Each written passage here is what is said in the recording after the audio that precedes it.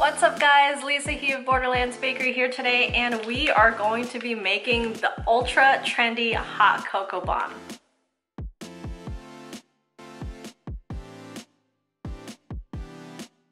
Now the hot cocoa bomb was first introduced by Kate Weiser, I believe.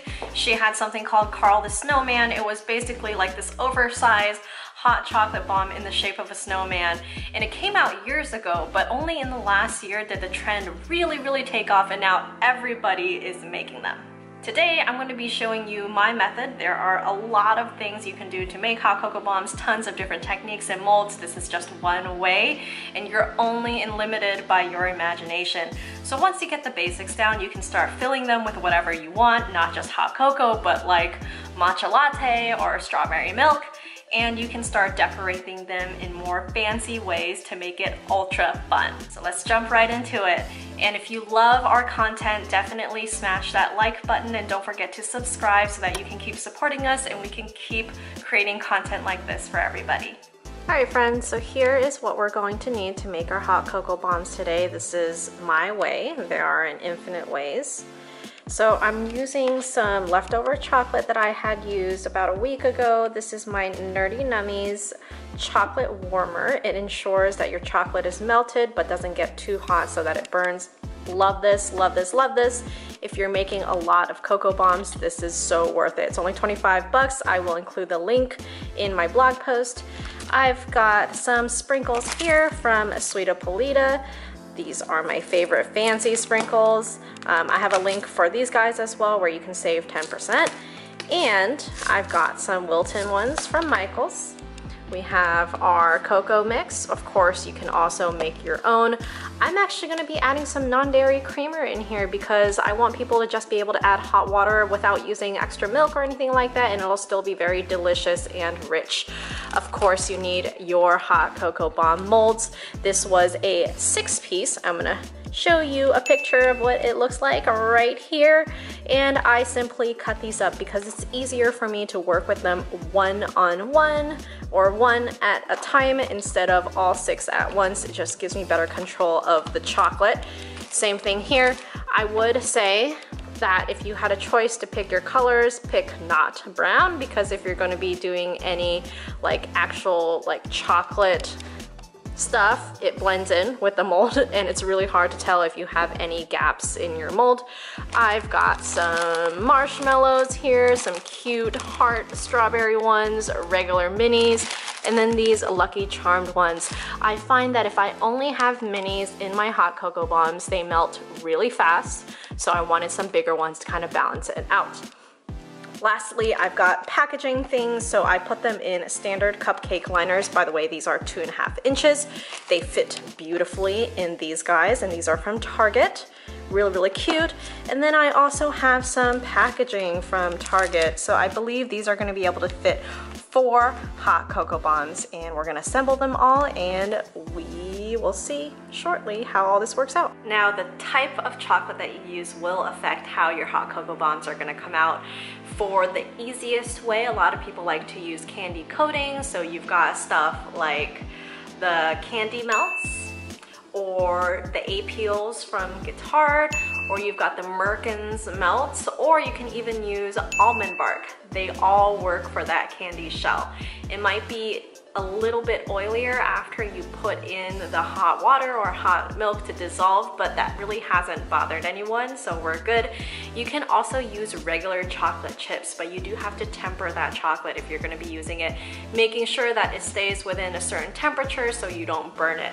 And if you're going to be using one of these, our chocolate melters, I like to keep it on the low setting to make sure that it doesn't burn. It's still really easy to work with, and it'll be warm enough to ensure that we can get it all around nicely coated on the molds. A quick note about the molds. So there are various type of molds out there on the market. I will link all the various types in my blog post and talk to them and give you kind of the pros and cons. But real quick, these are the most accessible molds. Everyone's making hot chocolate bombs right now, and you can still get these on Amazon. There are these 3-piece molds where it's kind of a 1-step instead of a 2-step where you just pour, mold, and unmold. This one you have 2 steps. But those molds are always out of stock, but I will link them for you anyway, and the method is slightly different, so I will also link you to resources on how to use those molds in the blog post. Anyway, these molds come in hearts, they come in like rectangles, anything like that, as long as you can piece 2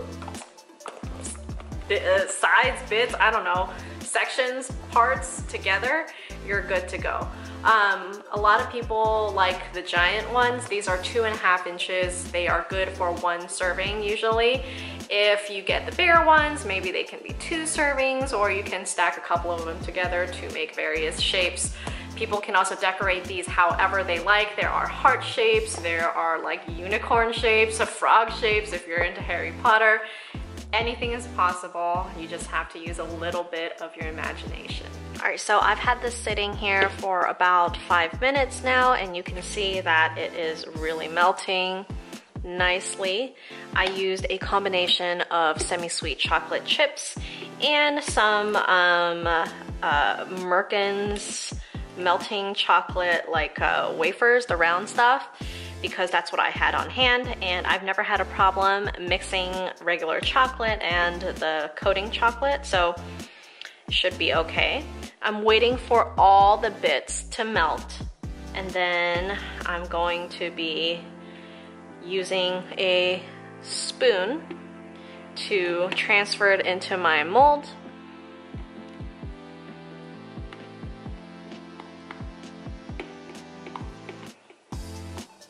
And almost, you can see it's almost fully melted.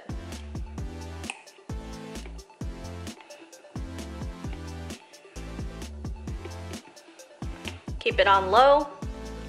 Now take your mold. Here's the thing, wash this very well with hot water and then immediately dry it. Otherwise, you're gonna end up with streaks and you're gonna see it on the surface of your chocolate. No fun. You do want to make sure that your molds are fully dry and streak-free before using them. So you want to use something that's lint-free and does not hang on to fibers or hairs, anything like that. We offer these awesome cellulose, biodegradable, reusable, basically paper towels in our shop. Check it out, borderlandsbakery.com/shop, and they are awesome for getting your molds totally clean, streak-free, lint-free.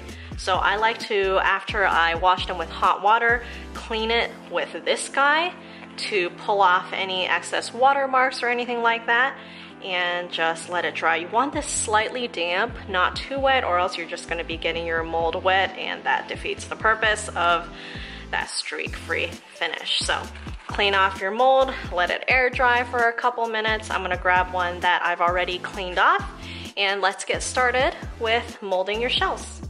All right, so we've got our mold here, and I like to start around the perimeter. So I'm gonna grab some of this chocolate, and using my spoon, getting it a little bit over the edge is actually okay, because you're going to be warming the edges up to seal the sides together. And I'm simply using my spoon to get it up to the edge. And we're gonna have to do 2 layers because we want that edge part to be very strong. And you wanna make sure you don't have any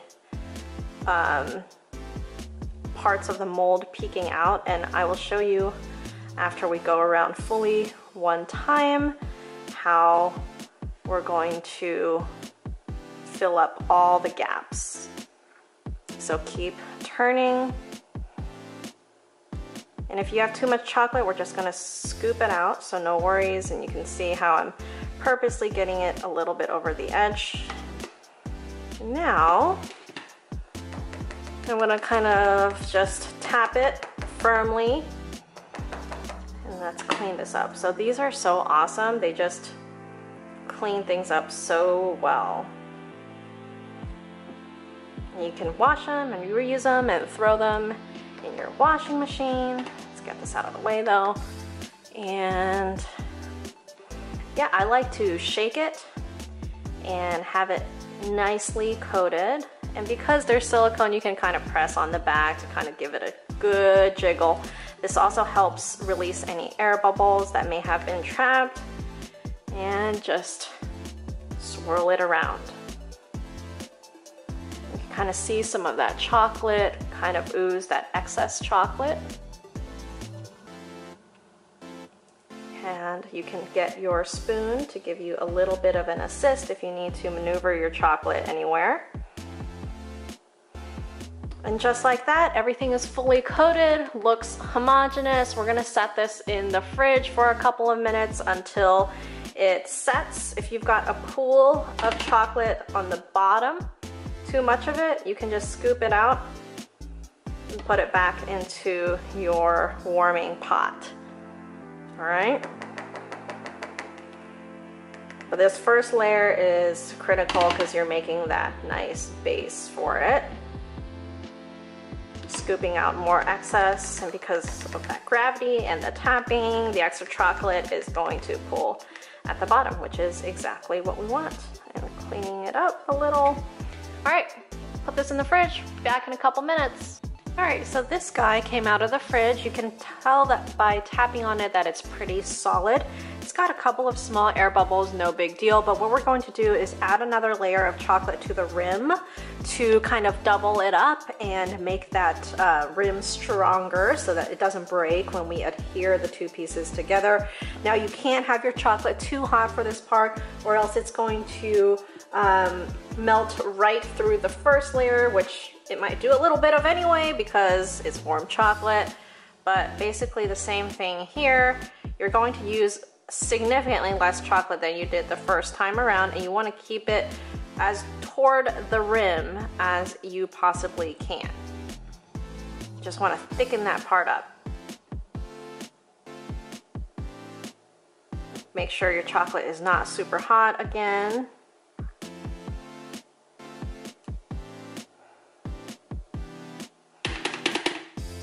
Shake off the excess.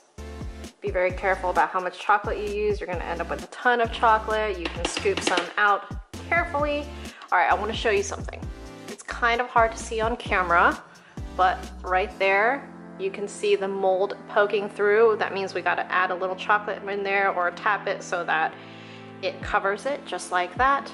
And I'm gonna try to scoop more chocolate out because we don't need that much on the bottom portions. Be very careful because your spoon is warm, the chocolate is warm, everything is warm.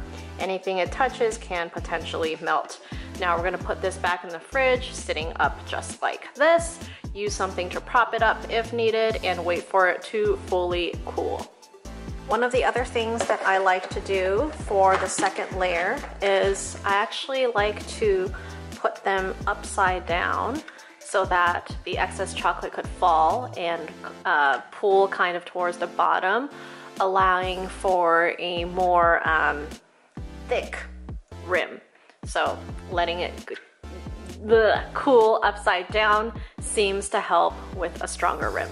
Another tip, don't worry too much about what the inside looks like because it's gonna melt anyway. And yeah, if it's a little ugly, it's not gonna be a big deal, right?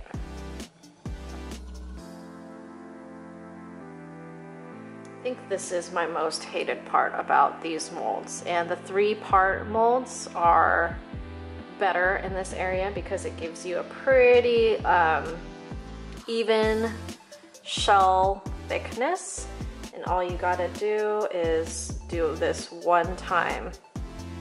Again, the 3-part mold and any instructional videos I will include in my blog post, which is in the description box below.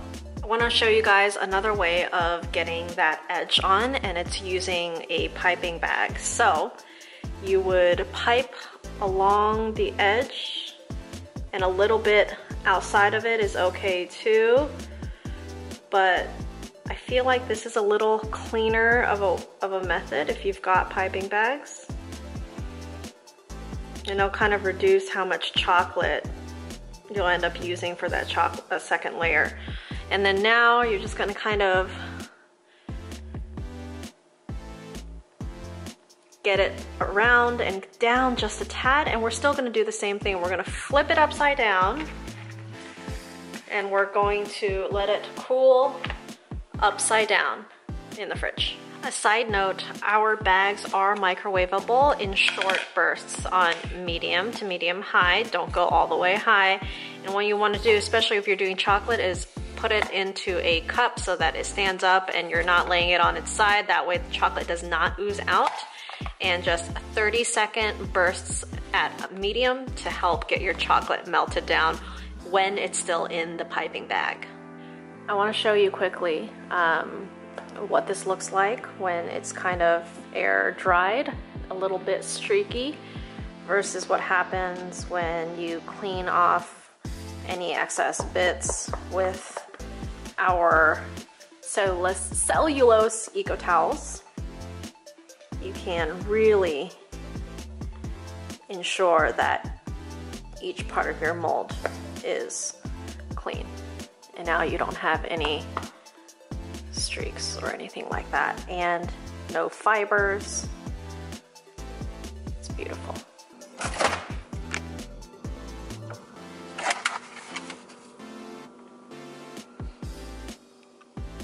I just grabbed these guys out of the fridge. They are very cool to the touch. I'm gonna let them just come down to a little bit more closer to room temperature before unmolding them, and then you'll see how they look. They'll be shiny. They won't have any like weird streaks on them or anything like that. In the meantime, I'm gonna go prep and put one of my pots on the stove and warm it up so that we can get ready to clean up the edges and assemble them. I've got a pan on the stove. I haven't turned it on yet, but what I'm going to do is I'm going to turn it on low and just let it sit there for a few minutes. All we need is just the tiniest bit of heat to melt the edges of the bomb, and then it'll be enough. So I'm gonna turn it on, let it get warm for a couple minutes, and turn it back off. All right, so these have been sitting for a couple of minutes out of the fridge, and I want to show you the easiest way I know of to unmold them using these molds. I just press down in the center, and I try to touch the chocolate as little as possible so I don't leave fingerprints or anything like that. Press down firmly and then peel back. And that should release really nicely. You didn't have to touch the chocolate at all, and you can see how easily it released. You can clean that off later. You want to wash this before you use it again, or else your chocolate may not come out as shiny because there's already oils and cocoa butter on it. So we're gonna do that with the rest of them. Unmold them. Look at how pretty, you guys. And a lot of you are gonna ask, so I'm using a, ooh, chocolate. If you find any chocolate, throw it back in or eat it. This is a web restaurant tray. It can actually fit 12 Cocoa Bomb shells on it, and it's great for a 12 pack. So I will also leave the link in my blog post below. I'm gonna finish demolding the rest of these. And if they get a little stuck, just gently nudge them and they should pop right off. Just like that. And look how pretty they are. Nice, smooth, and very shiny. We're gonna move over to our stovetop to get these cleaned up and filled. All right, so this is warm. I'm turning it off, and I'm using a glove on one hand to minimize the amount of fingerprints that I'm going to get on my chocolate. I've got a cupcake liner ready here, and all I'm going to do is, you have to move a little quick here.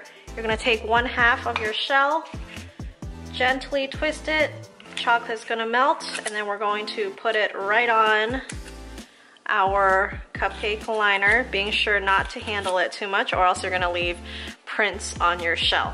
We're only going to do half the shells like this, and then we will put the others, fill them with our hot cocoa and marshmallows, and then we're going to do this to the other side and seal it up. So I'm gonna do that for the rest of my hot cocoa bombs. I'm gonna zoom out so you can see more of what's going on. So I've got some chocolate on my glove here. Just make sure you clean it off and dry off your glove so that you're not getting condensation or water on chocolate. Water and chocolate do not mix.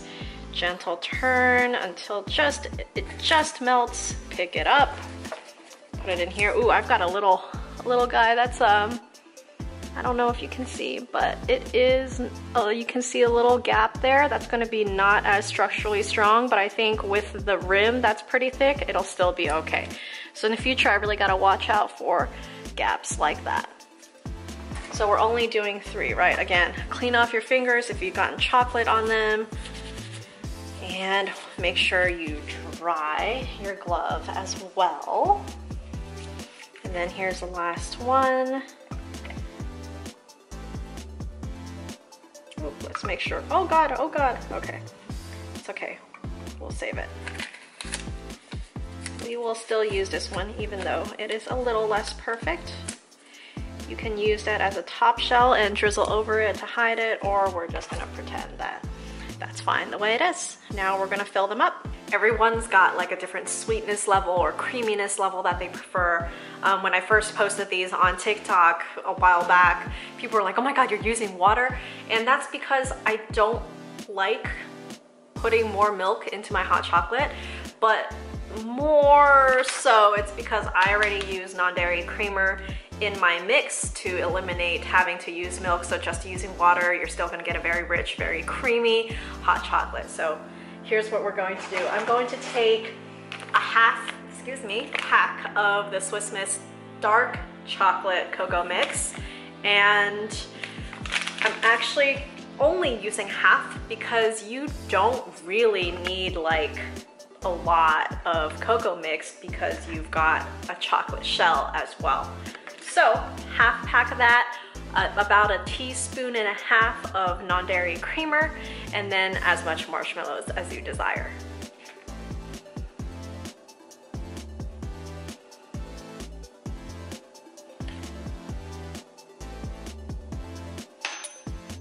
And we're gonna do some Lucky Charms in here.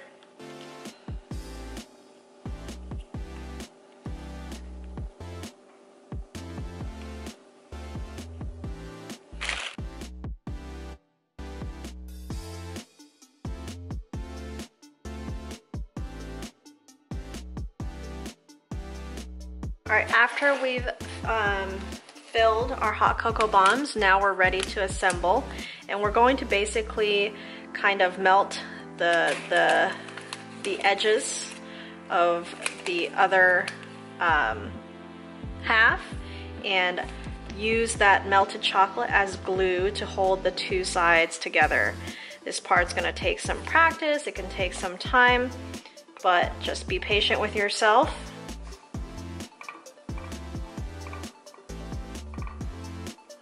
Make sure we melt down the bits, and you want a nice clean edge. You don't want to touch it more than you have to. I'm already leaving some warm fingerprints here, but it's not a huge deal because we will cover it up and set it aside to let it kind of solidify. So we'll do that again.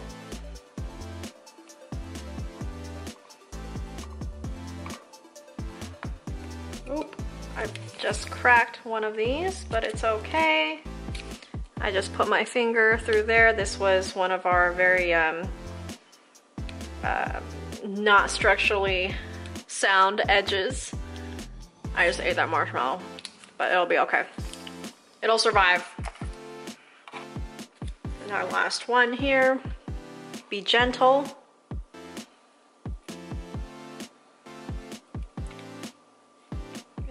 Should stick together quite well. And now we're going to decorate and package them. The easiest way to decorate these is to drizzle and then adhere some sprinkles on top. So what I've got here is I've got a cup, and then I have one of the piping bags. These are awesome. We supply these in our shop, and we also use them in our cookie decorating. I'm just simply fitting my bag. Oh, I bumped the hot cocoa bomb and it survived. Okay, so I'm fitting my bag into the cup, and then I'm going to pour some of that leftover chocolate in here. This is still pretty warm. I've kept it on the warmer, and I'm just adding some in here. Give it a couple minutes so that it comes down to temperature. Otherwise, it's too hot and actually might destroy or melt the shell on your bomb. So just let it come down in temp a little bit, and then we'll drizzle. If you're feeling it and it's really, really hot, just let it come down in temp. Trust me. Set this aside for about a minute and it will be less hot. We will drizzle, and immediately after drizzling, we're going to put some sprinkles on here. All right, so I've got a piping bag here. I trimmed off the excess so that it's not flapping everywhere, and I'm just gonna cut a hole in it, about 1 millimeter. I don't want too little drizzling to come out, not too much. You might have to play with the hole size. And we're just going to drizzle across the top, not too much. We're just going for a little decoration here, nothing crazy. And you want to do about 3 at a time, or else the chocolate starts to dry and you won't be able to adhere it as well. So I'm just going to pour some sprinkles out on my palm over here and just simply throw it on.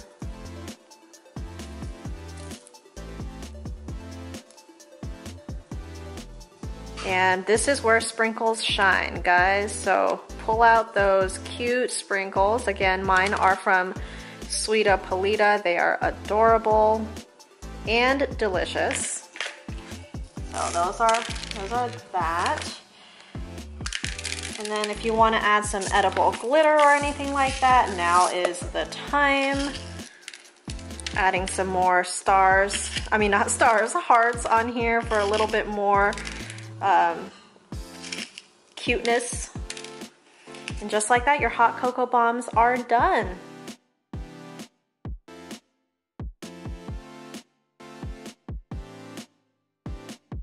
Just want to show you guys what happens when your chocolate is too hot and you drizzle it over your hot chocolate bomb.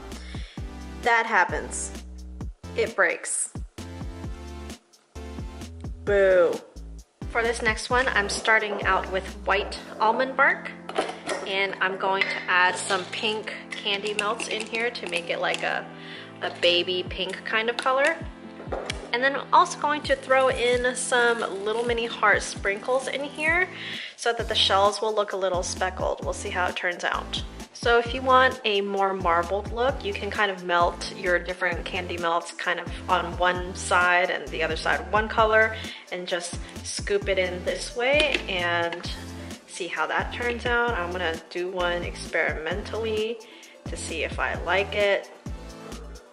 I think it's gonna come out really cool. I've seen people do marbled cocoa bombs before, so that's what's going on here.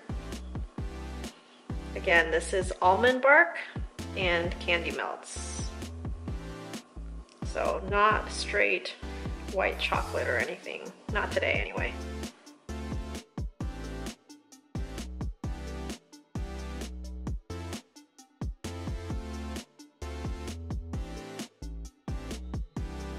Alright, so I did a couple with just a marble, and now I'm gonna add in some sprinkles and just see how that turns out. This is my first time doing any add-ins, and I don't need it like crazy mixed in. Oh, you know what? I should have done nonpareils, because this is not going to be visible. I can already tell. So there you go, learning process live right here. It's pretty chunky. That's okay.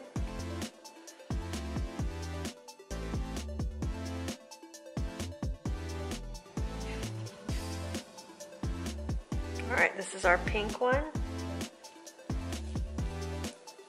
Oh my god, that's so cute. Look at how cute this is. That marbled pink.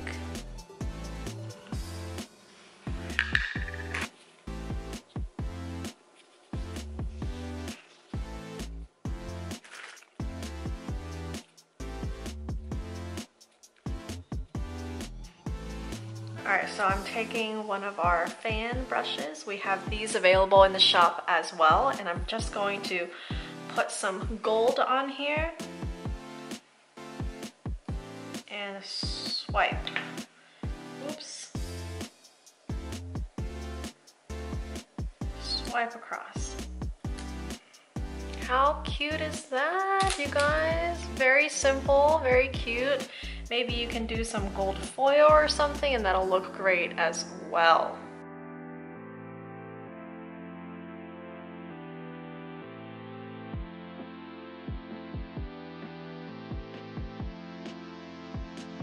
So I'm also going to be packaging them like this, super cute. This is that Target packaging. All right, so to package them up, I've got my little box from Target. It fits 4 cupcakes, which is perfect for the 2.5-inch cocoa bombs. And I am simply going to place them into the box.